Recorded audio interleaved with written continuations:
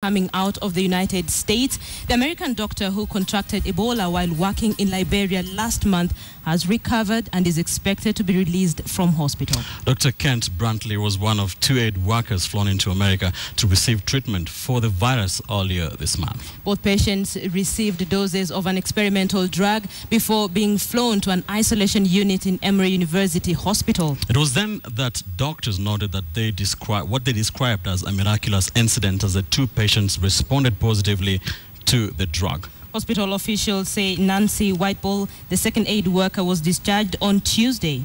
Now, the 2 will now remain under close assessment by doctors. So far, Ebola has killed 1,229 people, and many countries, including Kenya, remain on high alert as it spreads in West Africa.